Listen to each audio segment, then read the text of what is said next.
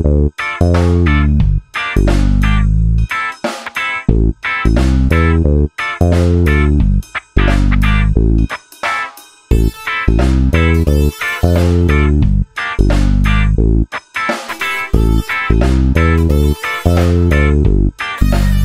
up guys, thanks for tuning into D2 Wrenchworks and DIY again. Today I'm going to cover an old one that I did back in February or so, maybe March, I don't even remember now. I've had this bike for long enough, it's time to get the royal treatment. Last time I did a hidden bike gems video. This time we're going to do a bike build breakdown because it's totally different now. If you haven't seen my past video, you can go back and check it out. I talk about the history of this LeMond, it being one of the last ones made in the USA. Also, the last year that Greg worked at the LeMond factory with Trek, because of a whole bunch of issues I mentioned in that video. But anyways, let's break this bike down, man. We got this beautiful, this is a one owner before I had it, came from Connecticut, and it's gorgeous, I love it. A very cool titanium-like metal lower frame, carbon upper frame, Trek OCLV tubing, because, you know, Trek and them were in business back then, if you didn't know that already.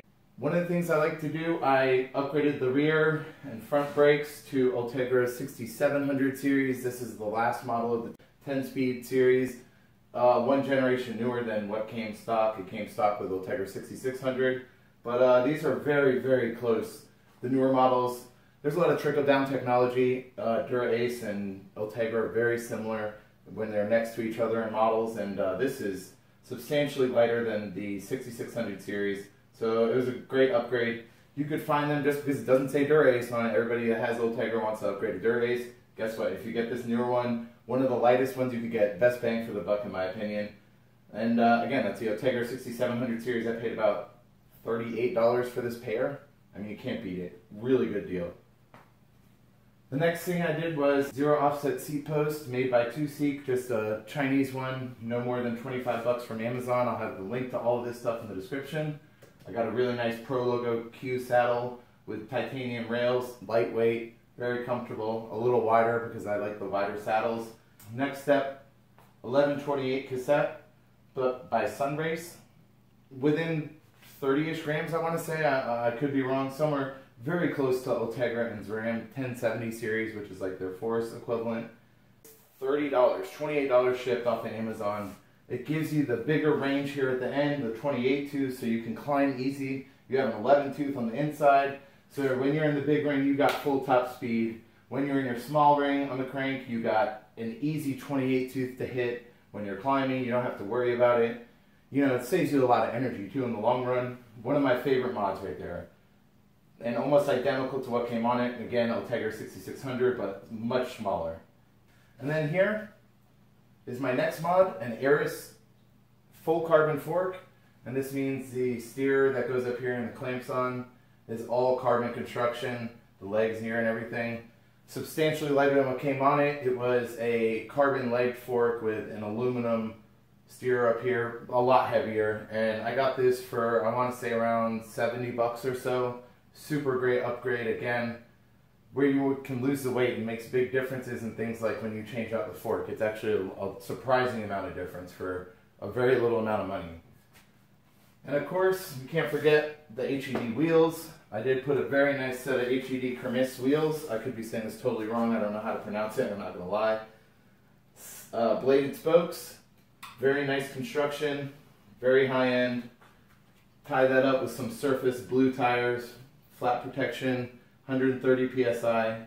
Got this pair for 30 bucks off of eBay. The wheels I got for 150, and I actually sold the cassette that came on it for like 50 bucks or something too. These are some very good cheap water bottles off of eBay. They're clones of Bontrager Racelight Triple X's. It says it here, but they really aren't. I'm not gonna lie to you, they're not genuine. So anyways, like 40 grams for the pair. That's insanely light. It's like $25, $28, less than $30 for the pair of these. So again, budget mods, things that are going to make you want to ride more, make you want to go faster, and make the bike a lot lighter overall. The next step, of course, my Uno 7 stem by Callaway. This and a few other things here are mentioned in my budget top 6 video. You should check that out if you haven't already, along with handlebars here. These are carbon flat top made by Zurich. Again, just a Chinese carbon, nothing wrong with that. Pretty high quality. It's not fully integrated cables, but it does hide them at the bottom. It has a little notch in the bottom to hide them, a channel. You can't really complain. Overall, I love the way the bike looks. I think it looks amazing. I'm probably going to end up having to keep it now, to tell you the truth. I hope you guys enjoy the beauties, and this is probably one of my favorite projects. I really like the 10-speed, having a triple crank. I know it's a dying breed. I think it's awesome. I don't care what anybody says. Call it a granny gear. I'll be a grandpa then. So be it. But, so that's it. Please like and subscribe, guys. It really helps my small channel grow. I thank you so much for watching. I hope you enjoyed it. Have a good one.